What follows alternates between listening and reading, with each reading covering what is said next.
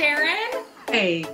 Thank you so much for being here and chatting with me. Let's start with just hearing a little bit about your background and your career trajectory so far. You know, I've been a chiropractor and an acupuncturist and a functional medicine doc for 40 years.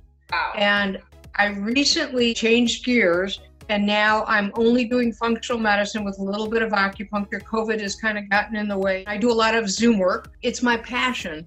Anything that will empower people to be the best version of themselves. I use saliva testing, tongue diagnosis, which I can do over telemedicine, urine analysis. I also use lab work just to get a big picture of a person and then make recommendations. And they're usually steeped in lifestyle. So I'm really interested in talking with you today about women's hormones. I know that there's a lot of conflicting, vague information out there, a lot of questions. One of the things that people don't understand about hormones is they all interact with each other. So it's important to understand the interaction, and that's why you need a health professional to help you. And what do you think are some of the first signs that you've seen in patients that lead you to believe there might be a hormone imbalance going on?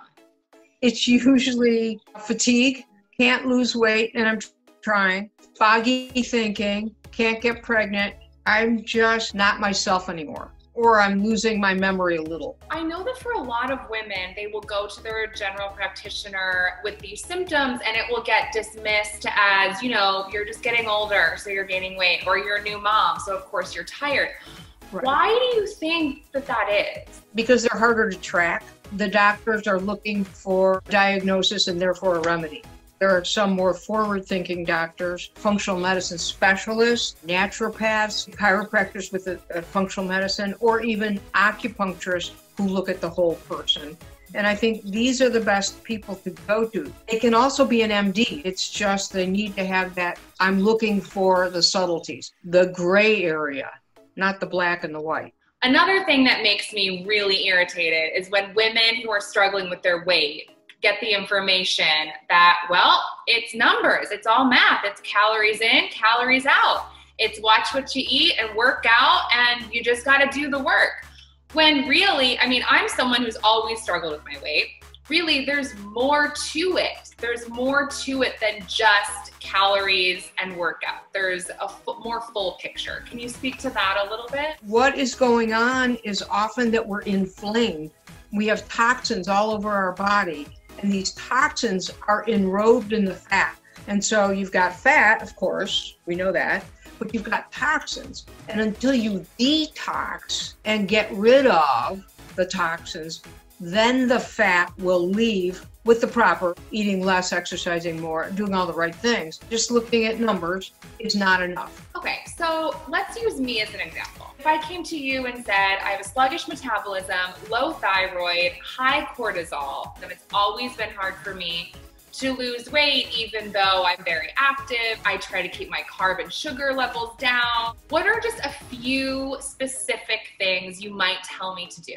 Most people don't know the best hours of sleep are 9 or 10 at night to 7 in the morning. Between 9 and midnight, that's when your body naturally stimulates growth hormone and serotonin release, and it helps the balance of cortisol and burning. If you're a type A personality, definitely am. Okay, there you go.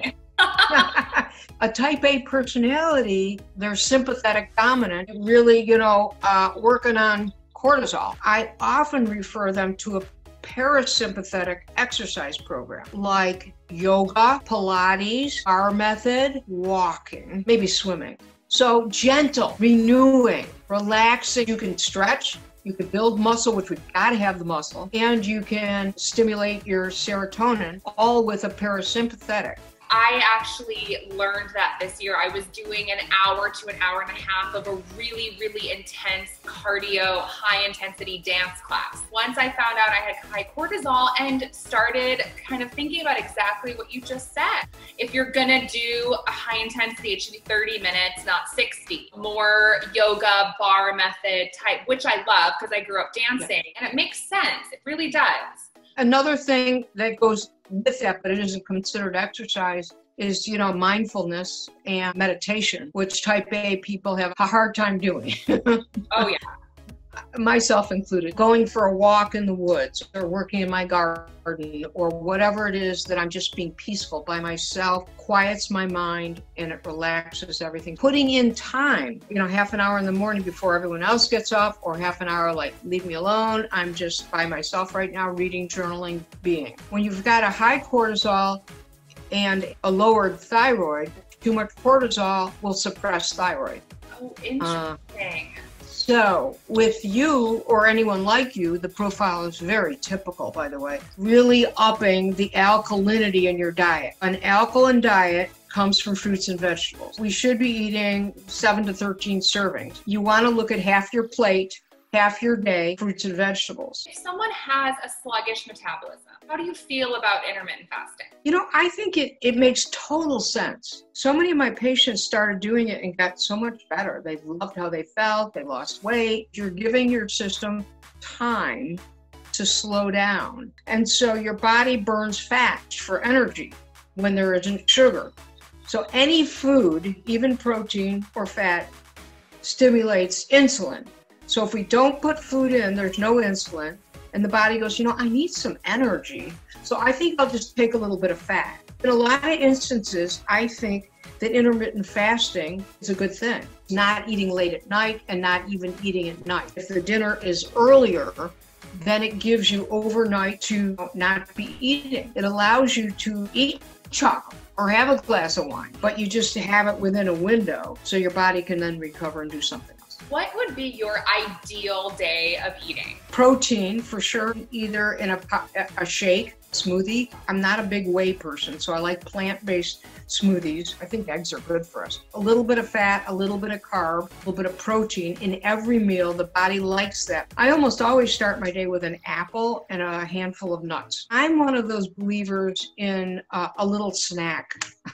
Between meals, a handful of nuts, a little yogurt. I'm not big on power bars. I think they're misleading. I would have a lunch that was bigger, a salad of some sort. And then the dinner, if it was a 4 to 5 or 6, would be optimal. Lean protein, chicken, fish in particular. And one has to be mindful of how often they're eating meat, where it's coming from. Same thing with fish. Is it wild caught or is it farm raised? And I would say 4 ounces, no more. 4 ounces would fit in the palm of your hand. Now, meat inherently is not bad for us. Clean, though. Not shot up with hormones. Best if it is free range. 5, 6 servings of fruits and vegetables in a day. Minimal potatoes. They're so starchy, but they're delicious. Try not to snack at night. That's hard. And how many hours before you go to sleep would you recommend stop eating? 4. 4. Now, that's tough. It's tough socially, but when you're home, I think it's more doable. It's much easier. And then speaking of social engagements, if people are drinking a few times a week, what are your guidelines to do that in a healthy way? Give me all of your thoughts. I think social alcohol a few a week is great. It spikes your blood sugar way too much if it's every day. And if it's later in the day, then number 2, it's hard to sleep with certain beverages, especially wine. Vodka is easier on the blood sugar system. This makes me very relieved. My favorite drink is Kettle One Botanicals, naturally infused with cucumber, and there's no sugar, no nothing. So I'm glad to hear that you agree. Awesome. Wow. I do like every morning apple cider vinegar. Oh, it could be lemon juice or unsweetened cranberry and some water. And take that every morning and then wait an hour before breakfast. That is a cleanse, and it's a very easy one. If one is drinking too much, really heavily pump greens, kale, spinach, everything green with chlorophyll, aloe juice is detoxifying. That's another reason to sleep, by the way, is overnight. The liver cleanses all the blood. So if you're not sleeping enough, it can't do the whole body. What are your thoughts on cleanses? There's a million of them, and I think some women will use that as kind of a jump start or a reset. Do you think that could be helpful, or do you think it's harmful? I think it's helpful. I don't like the master cleanse. I don't like the gallbladder cleanse. Some of those are way too intense. But even just apple cider vinegar with water or cranberry juice every day, or a tad bit of honey in there. And then you can do a juice cleanse. You have to really dilute the juice, or you can do water and cucumber. That's okay for a few days, but too much of it is not good. So I like it. I intersperse it. It depends on the person. Sometimes I'll say 1 day out of every 4, or, give your body a break. In terms of women who are thinking about their fertility or thinking about getting pregnant, what are a few lifestyle changes that you would suggest? So sleep is very important. Water, of course, drinking, half your body weight, 6 8-ounce glasses a day of filtered water. Minimizing alcohol. The more alkaline they are, the more fruits and vegetables. That's going to nourish the ovaries. The ovaries are very delicate, especially to stretch. If you're already exercising, keep it at that level. And then as you get further along in the pregnancy, you go down with your exercising. For any woman, what would you say are some top foods to avoid? Anything with trans fats in them, heated oil, anything that's fried, that's hydrogenated, which is another trans fat like margarines, and chlorophyll, anything green helps. I also think right now, since we've been more sedentary, we've been home more, I feel like there's a lot of women who have gained a few pounds. What would be some of your tips for revving up a metabolism again?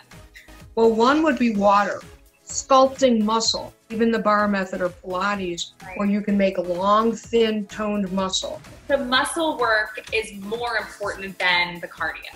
I think so. Now, cardio is so good for circulation, for serotonin release for your brain, and it does burn calories. I mean, I like a balance of all three. So stretch, strengthen, and cardio. Okay. However, if you had only a certain amount of time, I would do a combination of bar or Pilates. Even yoga, you're actually doing the stretch and the cardio and the burn all at once. You're using every single muscle in your body. I've turned so many of my midlife women patients onto bar. Green tea, I think caffeine a little bit is okay. Also the intermittent snacking, it keeps your blood sugar even so it doesn't spike and go down. If your blood sugar goes up and then comes down, your zone of willpower is gone. And that's one of those sugar sweet things, pizza in the refrigerator, that is counter to revving your metabolism. In all of your practicing, have you found that there's a vitamin that most women that you see are deficient in? I prefer to get vitamins from, vegetables and fruits. So this isn't a vitamin, it's a mineral. Okay. Magnesium. Interesting. There's more than 400 things that magnesium does for us. It helps us to sleep, strengthens our bones, helps with nerve transmission, muscle contraction, memory, helps the bowels to work. You need about 400 milligrams a day. And we don't get it from our food, even though it's in our food. That I find so many people need more of. I'm not a big fan of multivitamins. Some of the things don't work well together. Vitamin D, most of us are deficient. If you're younger and not having a lot of symptoms and just want to be taking care of yourself, I'd say about 2,000 D a day. Okay. I was guessing that you might say vitamin D, but I didn't even think about magnesium. Well, good. You learned something. I'm learning all kinds of things. Yeah, one thing we didn't talk about is having fun. Yeah. You see, fun is very, very important. Laughing. Fun is different for everybody. So we need to make time for ourselves. Sometimes you have to put it in your schedule. Is like, what would that be? A great movie, reading a book, going for a hike, being with friends. Even now, Zooming, I'm finding, is being fun. Where we're like loving your dog, loving your husband. That stimulates endorphins, serotonin, and all those good hormones that are neurotransmitters that complement everything we've just talked about. Listen to your body. Your body tells you, and don't let it go too long. Because we can get diagnoses very easily that, we felt great, and one day we go to the doctor and we get a diagnosis is totally unwanted. That's really good advice, though, to ask for help the minute something feels off and to listen to you. Oh my gosh. Thank you so much for talking to me. I learned so much. This was so helpful. Thank you for the opportunity. This was fun. Okay. All right. Okay. Bye. Sharon. Thanks.